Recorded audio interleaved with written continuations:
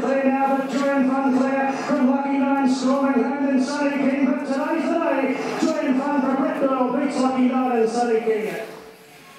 So Derek, welcome back to Royal Ascot with Giant Fun. Now, we obviously saw that victory, which was over 6 runs. Why have you primarily decided that the King Stands is the option for your horse this year? Good morning. I think just get away from Black Caviar. Yeah. As simple as that, the Yes. Black Caviar factor. Yes, I think she's a very smart horse, and she just win again. Yeah. And obviously we've just been hearing from Chris about the ground, suggesting we might have slightly easy ground this year. Is that going to be a worry for your horse? Yes, actually my horse really likes the firmest track, you know, good to firm, you know, it's a lot better. But you know, the track, if it's just maybe a little bit on the soft side, yielding or something, he could handle it, yes. And for you, obviously, you're taking on Ortensia again, and you finished third in Dubai. Were you feeling confident now that you could reverse the placings on Tuesday? Well, racing is always hard to say, but we were very lucky in Dubai when our horse like half missed the start a little bit and got back a little bit. Where if you got to jump properly, I think Brad Doyle would like to have a little sit on him before he produces him in the last 100 meters or something like that, you know. So it'll be a very close race again. I hope my horse can run well, yeah. And is there any chance that if your horse does run well, that you will double up and take on Black Caviar in the Diamond Jubilee? Well, I don't know about doubling up. I like to see each race at a time, you know. I got him down to run the July Cup, so we'll just have to wait and see what happens on Royal Ascot Day. So the July Cup is on the agenda as a... It is on if he runs well, yes. So, but you're feeling at this stage the horse is confident that all systems go for Tuesday, looking confident? Yeah, I put a leg in this morning in slow work. He seems to be striding out very well, and you know, he's got acclimatized to England now very well, and you know, I'm hopeful he'll be definitely running a good race. Derek, for now, thank you very much. Now you're thinking of the King's Stand Stakes, presumably. You say a bit like Derek, is it the Black Caviar factor, or what's your thinking for the King's Stand? First of all, I'd like to take this opportunity to thank you, Jockey Cup, BBA, RRP, and the owner. He gave me a chance to hear.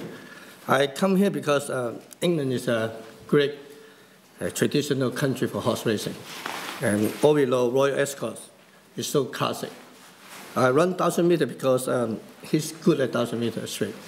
And because since he came to Hong Kong, he only run on the right-hand side direction when they turn the bend, and also straight. So I put him to the straight.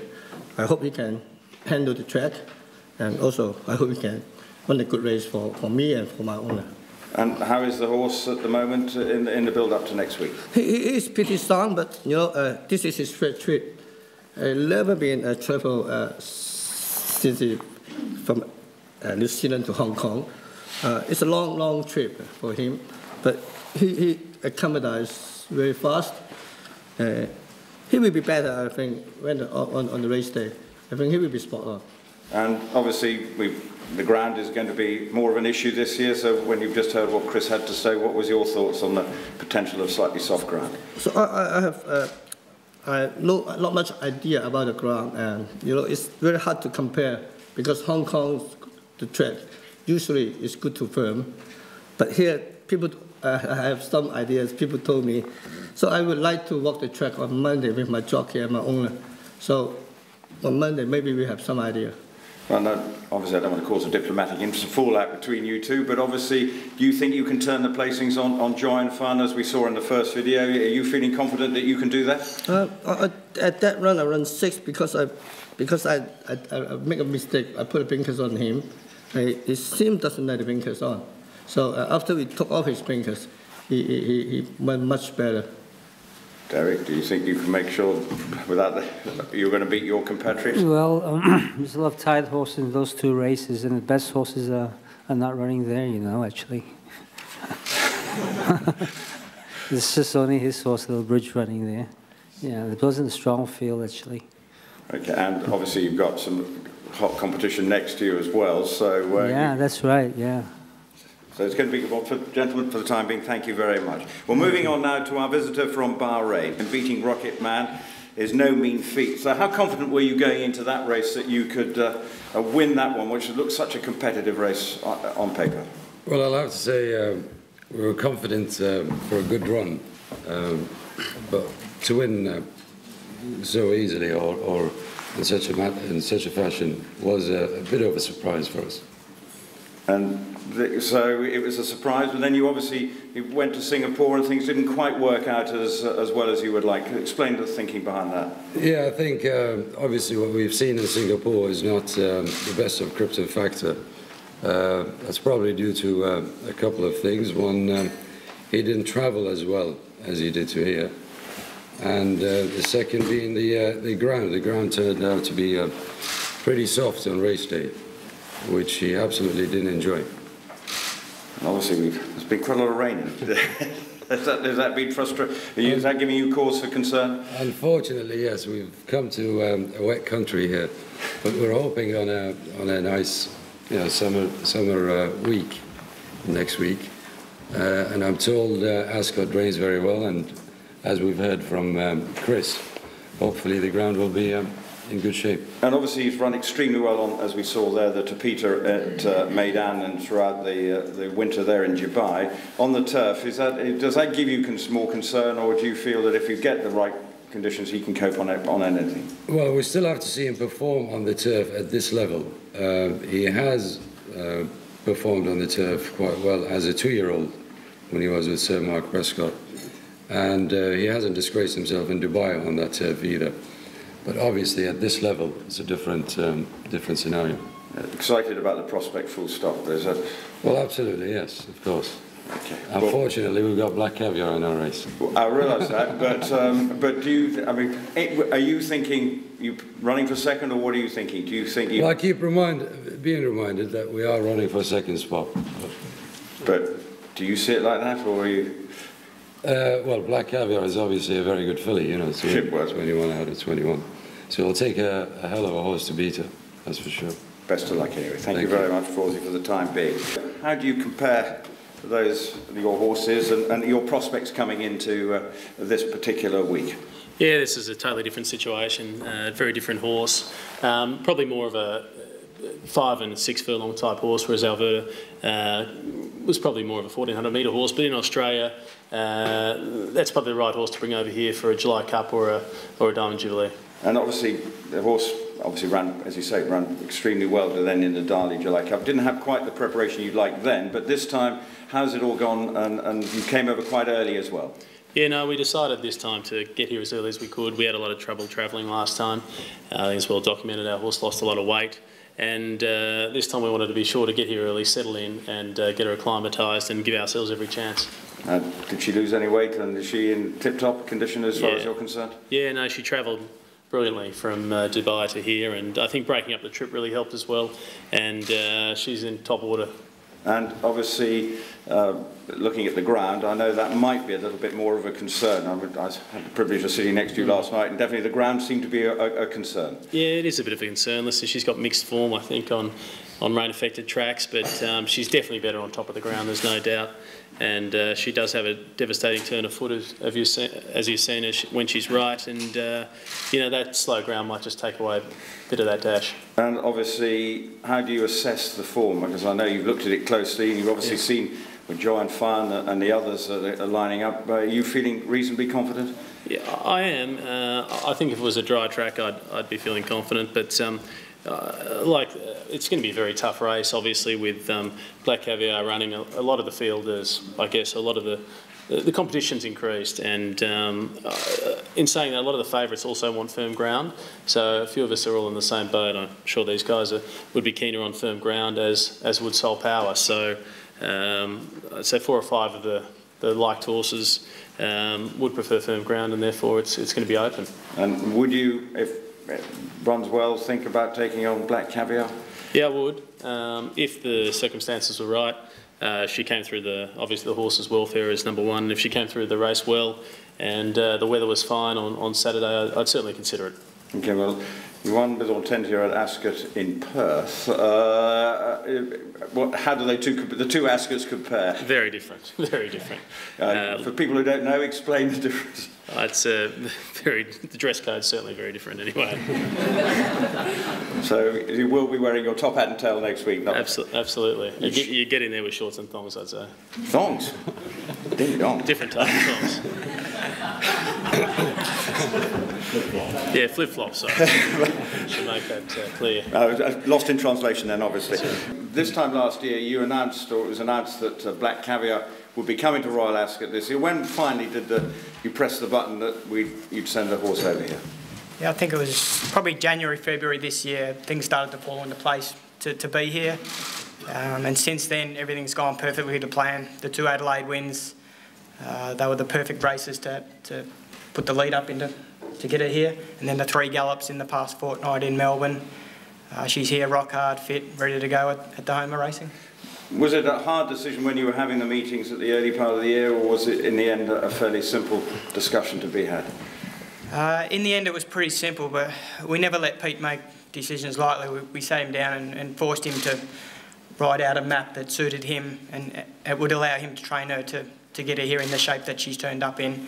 And he put it all down on paper, he put it to us, we put it to the owners, and everyone was happy and signed off on it. And that presumably meant the reason why Dubai didn't happen, because obviously there was at some stage talk that you would have gone to the Dubai World Cup meeting.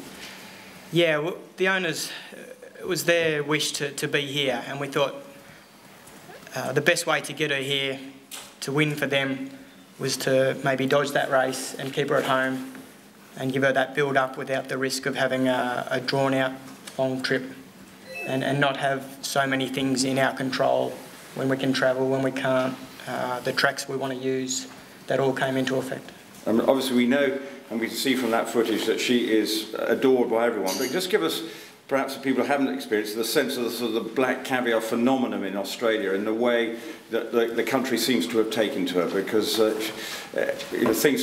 football matches have been changed so that they can show her racing. I mean, it's extraordinary the level of interest in her. Yeah, that was good. She got a football game moved back, which I don't think that would happen here in the FA. She interrupted a Grand Slam tennis tournament one night so they could show the race. Literally, since she's grown wings, everything else has with her as well. The fan base she's got, I was talking to the boys this morning, we get countless emails and pictures of 5-year-old, 6-year-old kids drawing her and sending us their pictures. It's just phenomenal. And how easy is it that to sort of manage, and the pressure that puts you under? We've got the right things in place to manage that. About 18 months ago, we took a few steps that would allow our stable to mainly train her, and everything else would be taken away from us, such as all the extra pressure that goes with all that. We don't have to deal with a lot of the stuff. We just want to train the horse and have her turn up on race day and have her 100% ready to win for her fans. And since you've come over here, we obviously saw pictures in the lycra suit or whatever it is. Obviously people have seen her this morning, and it seems to have settled in well as far as you're concerned. She has. She's been here close to a week now. I think Peter's arriving in the next 24 hours, but the boys here, Tony and Pat, they've done an outstanding job taking over from the team at home at Caulfield. They've just taken over and got her here, and full credit to them. They've done a magnificent job. This was always going to be half the battle, getting a horse that we've never travelled over here and have her settle in without any complications, and now we can give her her last lead up into the race. And how nervous are you about next week? Because obviously first run outside Australia, so much expectation on her shoulders. It does get a little bit like that, the pressure. Things can only go wrong. That's the way we look at it.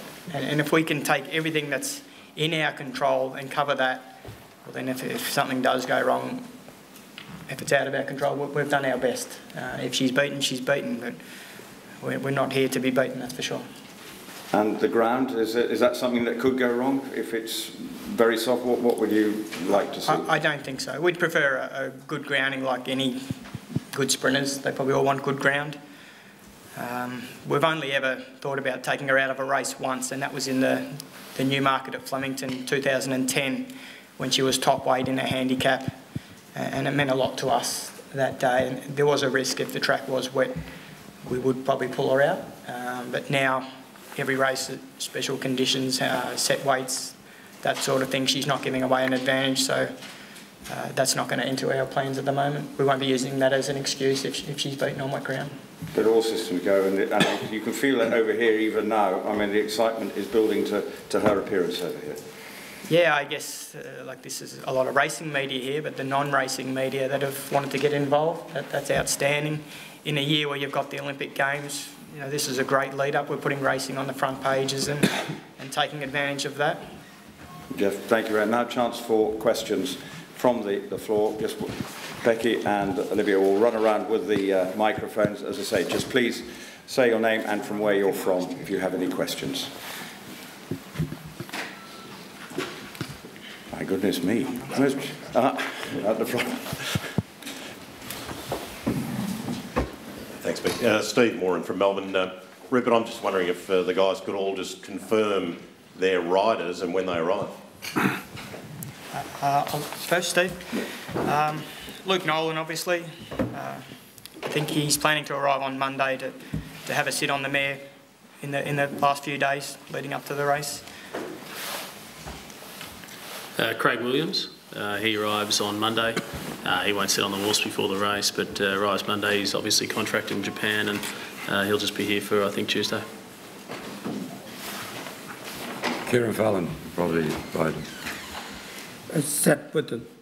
Yeah. Does he come in? He come on Monday morning, so we walk on the track on Monday afternoon. Brad Doyle, he's in Newmarket. He's here, yeah. Has he been riding over in the morning? Or? No, he doesn't need to ride it.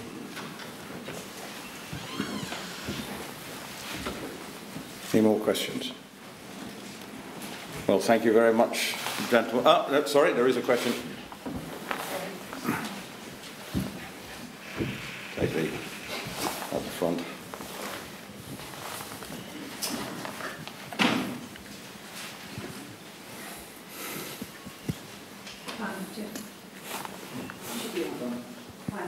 Jeff, Nicole Jeffrey from The Australian. You said that getting a deer in good shape is half the battle. What's the rest of the battle? The race. Just nothing going wrong in the race. We've all seen a lot of racing. Jockeys can fall off, horses can fall, anything can go wrong. Your barrier might open a touch late. Anything can go wrong in racing. That's out of your control. We don't want to think about things like that, but that's the 1%ers that you're always nervous and worried about.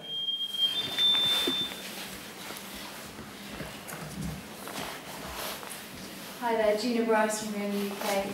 Somebody mentioned to me yesterday that Caviar were running some barrier trials, and one of which was on pretty heavy ground. Could you tell us a little bit more about that?